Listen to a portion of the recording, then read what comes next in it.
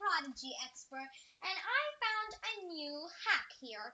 So, in today's episode, I'm going to teach you how to hack Prodigy, and this will not ban you at all.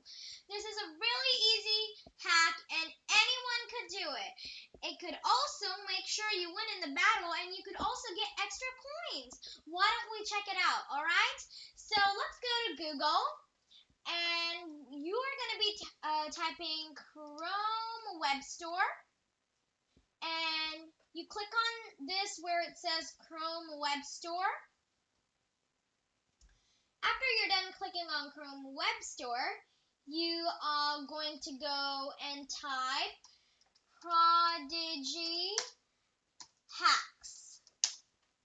Now, after you're done typing that, you are going to click on the top one. There are two of these, but you're just going to click on the top one that has Prodigy and an X.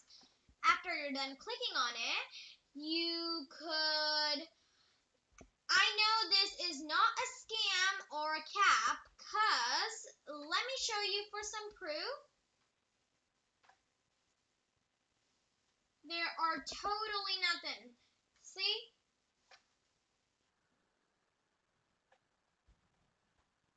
It's not a cap at all. Now he's going to prodigy.com after he clicks add to Chrome, and then he ends up getting this. See guys, this is not a spam. Why don't you guys try it out too? And I perfectly have it, so it's not here. Why don't I just not click this? When you come to Prodigy, you will see this left arrow, and if you click on it, and you have the whole cheat menu by adding this to Chrome. I already have it in my Chrome, so add it. It could give you anything. It could edit, dynamic walk speed, and everything.